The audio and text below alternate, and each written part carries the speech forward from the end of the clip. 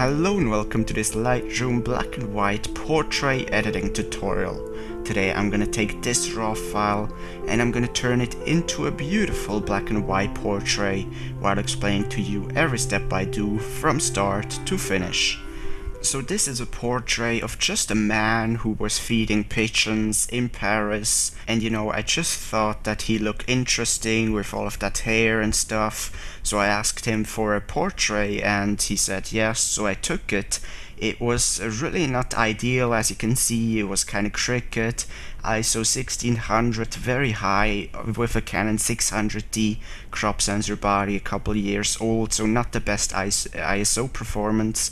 32mm with a Canon 80-55 kit lens, which would equivalent to around 50mm on full frame, which I think is fine. f4.5 is the widest that lens would go at this focal length, and 1/200th of a second shutter speed is just what gave me the correct exposure, even though I probably could have gone down to 800 ISO and lowered the shutter speed to 1/100th if I look at it afterwards, but in the moment I just didn't think about it, unfortunately. Alright, so let's get started with editing. I definitely think I want to edit this in black and white. Now color is actually not too bad either, but I think in the background it's not really interesting, and I feel, with such a face, so much hair, I really think that would work the best in black and white. So first thing I'm gonna do is definitely crop the image, because I think there's too much to the left, too much to the right, and I think a 1-to-1 crop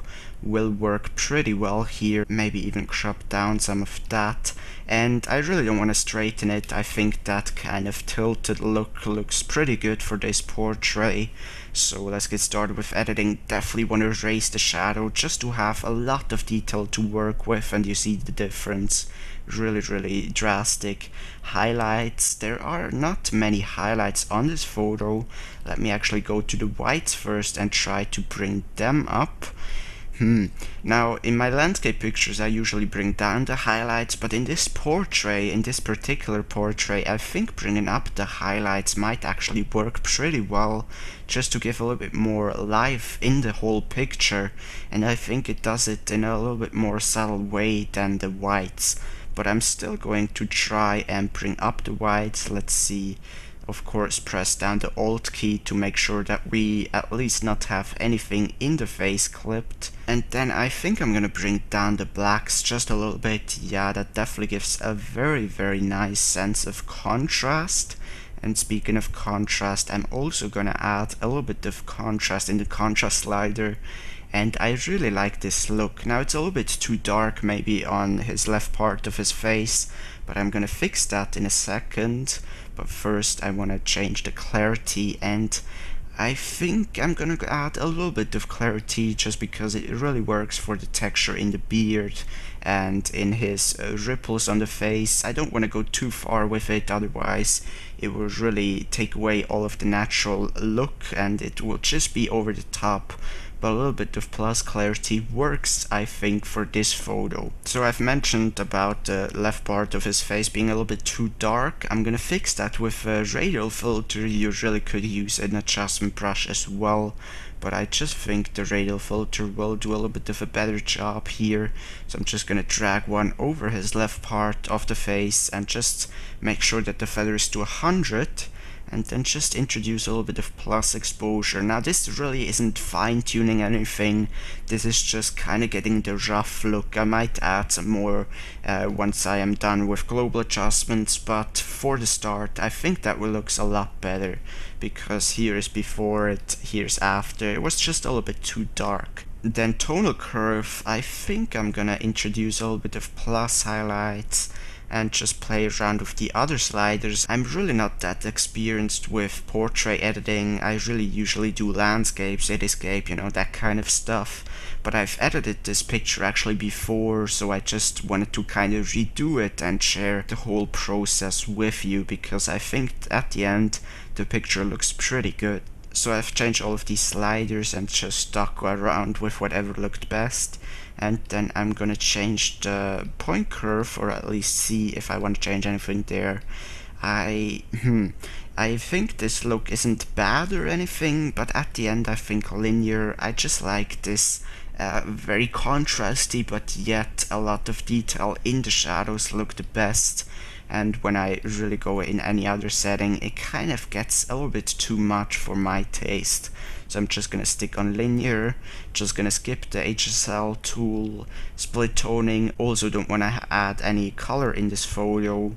Detail, I am going to use the detail tool, and as you can see there's quite a bit of noise. It's not so distinctive because it's a portrait, and also of course because it's a black and white picture, and I actually think a little bit of noise actually works for this photo. It kind of amplifies the mood and really sets the tone of this photo, so I'm actually definitely not going to reduce any noise here with noise reduction.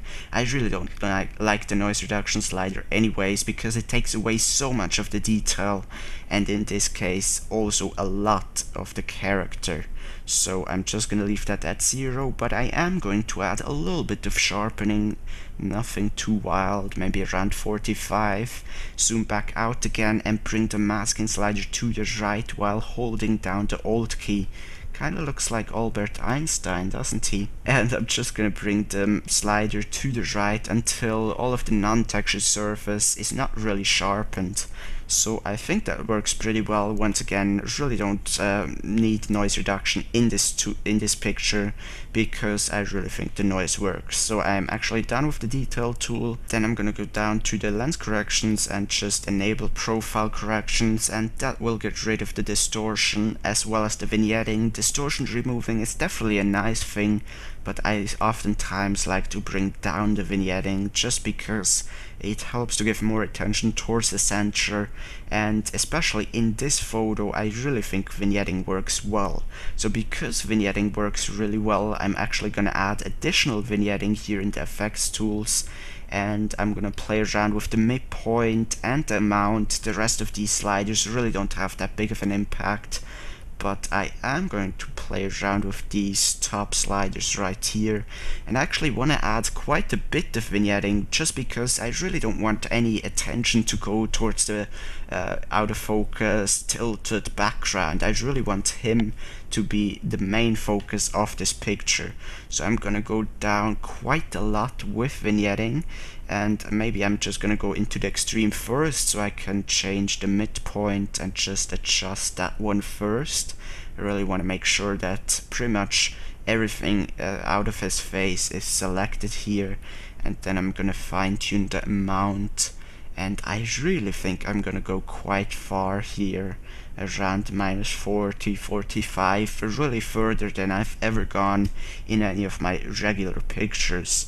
So I think that works really well, and camera calibration really doesn't have that big of an impact. It does have a tiny impact, but in black and white it's really not very noticeable. So I'm actually gonna say that I'm done with the global adjustments, so now I'm gonna do the local adjustments. And the first thing I'm gonna do here is just grab an adjustment brush and bring down the exposure, make sure that the feather is quite high so you have a very natural look to it. And then I'm just gonna add some more custom vignetting over the parts that are still kind of too bright, and I think that works a lot better. Just a little difference, but it works a little bit better. And then I'm gonna grab another radial filter. Remember at the start I added a radial filter over the left of his face because I think that was kind of too dark, but I may actually have overdone it a little bit because I like a slight differentiation between the left and the right part. I think that actually works, but it's just too much how it is without any adjustments. But I am going to bring down that quite a bit from what I've added at the start. So I actually think the overall kind of dynamic is pretty good already, but the thing that I definitely want to do is brighten up his eyes, just because they are so much in shadow, and I think that could work a lot better if they were brighter. So I just added a radial filter over his right eye for now, and I'm gonna go into the plus exposure. You don't want to overdo that obviously, but just adding a little bit, maybe even go plus shadows, can work pretty well. Then I'm gonna right click duplicate and just drag it over his other eye as well, because this is the left and the little bit darker side according to the lighting scheme. I am just gonna fine tune that and make it not as much as I did with the right eye. And it's always a good idea to just kind of you know, look at the picture and see, did I do it too much? Is it not enough? And I think I'm just gonna fine tune that really quickly. And yeah, here is before any radial filters and here's after. I think it works a lot better. Now, I think this is a really weird thing that I'm gonna do, but I'm actually gonna try to add local clarity with the adjustment brush on his face, on just some parts of his face, and that way I really just want to create some additional interest and make some parts a little bit more clarity than others. And I actually think it works. It's a really small impact. Maybe I'm actually gonna mix that with contrast. Yeah, I actually think that works pretty well. I think though his overall forehead is a little bit too bright, so I'm gonna grab another adjustment brush and just bring down the exposure and just kind of paint over some of this part right here, and then of course fine tune the exposure. And at the end I do think we have a pretty good picture.